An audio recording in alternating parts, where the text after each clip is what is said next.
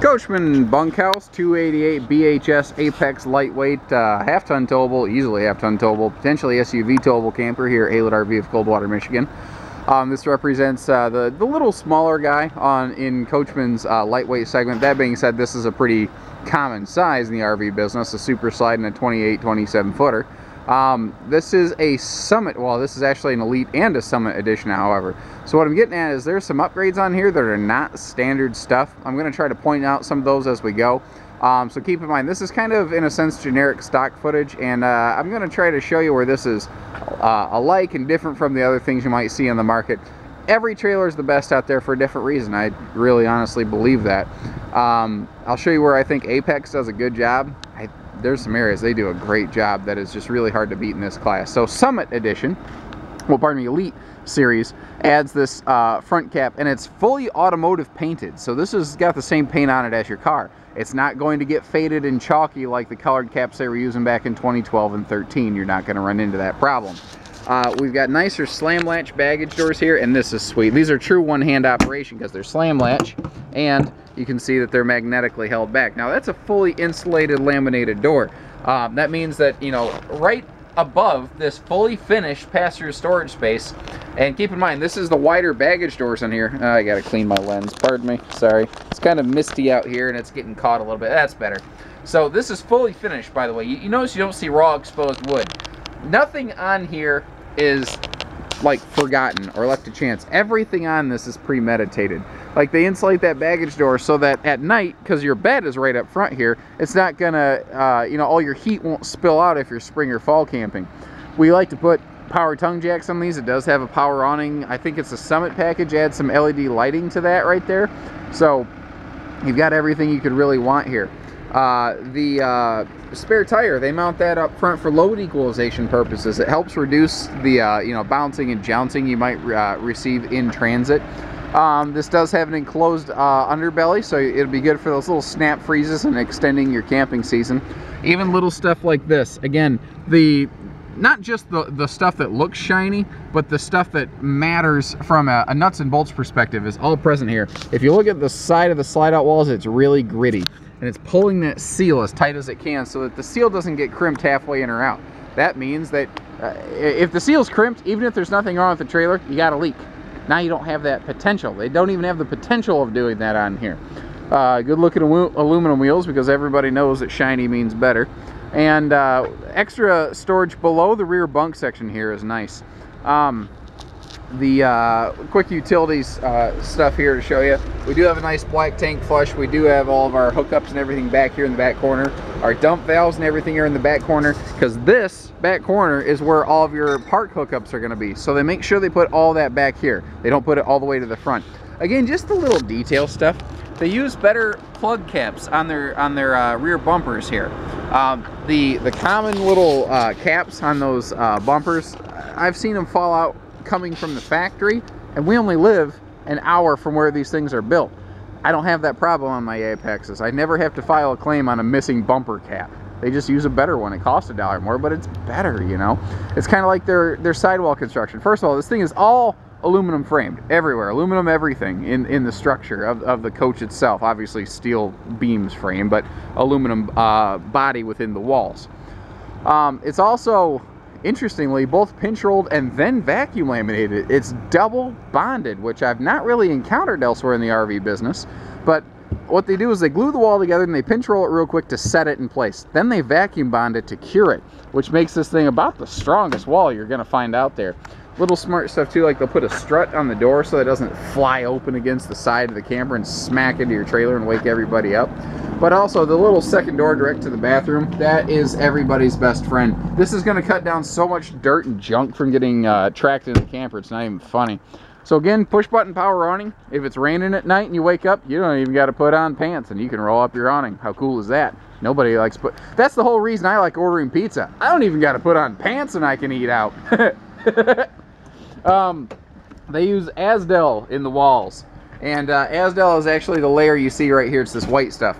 It's the layer right under the fiberglass. It's 50% lighter than plywood. It has a 2 higher R factor, so this has the same insulation as a 2-inch wall and an 1.5-inch ultralite wall.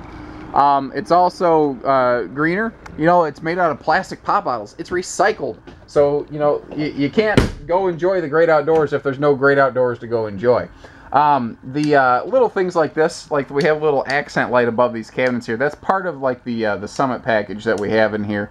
And let me go through and click on a couple more lights. And you're going to see just a night and day difference. Once you get a few of these turned on, this girl lights right up and is so bright and shiny.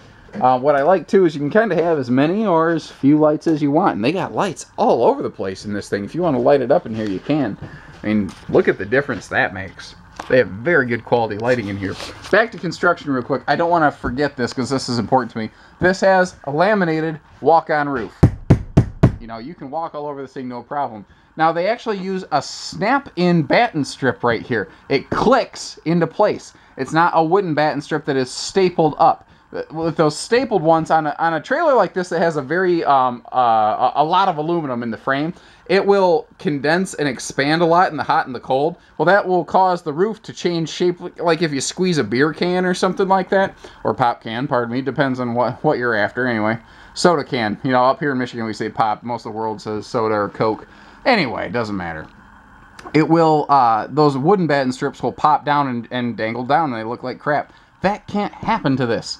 And even if by some miracle chance it does, it just goes and clicks right back into place. It's as idiot-proof as it can get. And that's the kind of, you know, construction and ideology you're going to see in a lot of your Apex stuff here.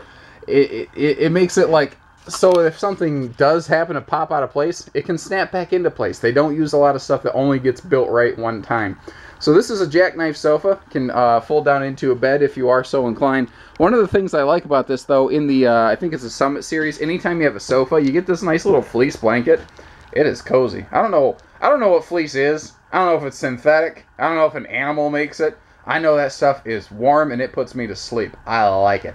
So we have a very traditional sofa and galley slide, or kitchen. They call it galley in the marine industry, sometimes in the RV business. And that gives us this big walkable floor space, but it doesn't take as much weight as a lot of the other slide systems, so it's really efficient. We've got great drawer space and cabinet space below. You can really pack this sucker up. And you have a lot more countertop space than you realize, and I can show you. If you look at this stovetop, these are all the same size. These are standard in the RV business. So look behind it. Look at how much countertop space you have behind this thing. It's huge. They're also using American stone cast sinks. They're not using plastic. I like this because if you're boiling water over here, pour it right in the sink. Does not cause problems. And you see that we do have a little pull-out sprayer faucet here. I mentioned the LED lights. I mentioned the laminated roof. We naturally do have central air to keep you cool in the summertime. I love this. You have a huge shoe garage right next to the entry door. And in a bunkhouse like this, I'm willing to bet you got a lot of people and a lot of shoes to deal with. And if you didn't have this, you would have a big pile of shoes by the door. And if you've got an older bunkhouse that doesn't have a shoe garage, I bet you got a pile of shoes by the door. While we're here, though, it's nice to point out in the kitchen, here in the living room, in the bathroom, everywhere they use sealed edge press membrane countertops. There's no seam where water can get in here and cause sponging and swelling and failure. Naturally, your dinette will fold down into a sleeper. There's easy storage under this one with that door over there. Man, more lights over here I didn't even turn on. I don't think I need them. This is something that's not commonly found in the light, well, really in a lot of the RV industry, not just lightweights. But you have vented and louvered vents. That means that we can turn them and we can shut them off individually. So there's an AC vent right above this bed. If it's freezing the kid out, flip it shut. It'll just redirect the airflow like it would in your car. One of my favorite parts of this floor plan is this giant cabinet, closet, whatever you want it to be over here. You can easily sleep 8 people, maybe more if you get comfy with one another in this floor plan. You got to keep all their stuff. Another neat thing, all the sleeping spaces have their own stands with power outlets and their own lights. Everybody gets their own little slice of privacy in this world. They're also using thicker bunk mats in here. And, you know, even if you lift up the bunk mats, this is real wood. That's plywood. It's not particle board or OSB. You know, they don't expect you to look under here.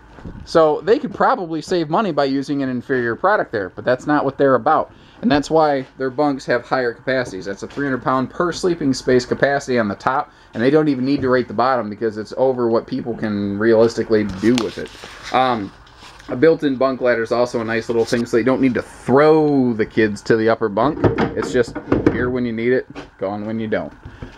kind of saw the bathroom from outside. I'll just give you a quick little tour over here. Foot flush stool and a skylight with a vent fan, separate, not kind of mashed together there. Spinning around a little bit here. Kind of want to steal that blanket and just wrap up with it in my office. It's kind of cold and drizzly today. It'd be nice to wrap up in that blanket. I like this big window. This is one of my favorite parts of this specific floor plan, because this big window is looking right out under your awning. It's looking at your fire pit. It's looking at your picnic table. It's looking at the kids or grandkids bopping around. It's exactly where you want it. You know, it's got good windows over here for cross breeze too. I see a lot of campers though, all the windows are on this side in the slide out. And there's almost no windows over here because there's usually a kitchen there. That doesn't make sense to me because I can't see out of my camper. We do have sliding privacy doors, not just curtains. We also do have a spinning TV here. And they put these extra little rubber guys on here so that when it is closed, you can't peek around the TV. When they first started doing spinning TVs, some customers were reporting that the kids were spying on mom and dad when mom and dad were hugging. And mom and dad didn't like that. So they kind of added some privacy tools in here. Now this is made for modern folks. There are at least 6 USB outlets in this thing. There are 4 right here. There are 2 more in the headboard in the bedroom, so you can keep all your devices charged up all the time. Now we have Jensen TV and combination Bluetooth DVD system. You pop the disc in, you play the movie on your television, it plays your inside-outside speakers. It just does everything for you. And they do leave easy access if you want to start plugging in extra devices over here.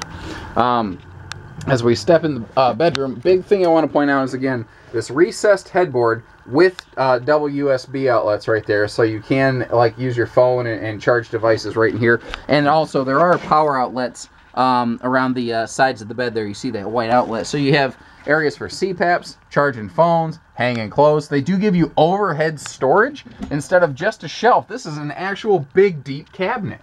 And it's up high enough, you're not going to bang your head on it, even if you're a tall, clumsy ox like me. So, yeah, I'm a fan. I give this one the thumbs up. This is I mean, 5,192 pounds. Holy crap. You've seen other campers laid out like this. I have no doubt this is a popular floor plan. But 5,200 pounds? In something that's really well built? I mean, what else can you punch the roof in like that? Not many campers. This is slick. And, you know, it's stuff like this. That's real wood. You know, they're just using better stuff everywhere, guys. And you can see other campers that look like this, but they don't perform like this. I don't get used Apexes in, because once people have one, they won't give them up. It treats people so well, they don't come back to my shop. That's what I like about them. Oh, by the way, this is called the Latte color scheme. And this may be different on the one we have in stock. There's Latte, Cayenne, Shadow, all kinds of different color patterns. This just happens to be the one in this video. So if you like the camper but you don't like the fabrics, I got another one for you. Don't even worry about that. We keep a ton of stuff in stock. 800-256-5196. Haylett RV of Coldwater, Michigan. Take care. Stay safe. Happy camping.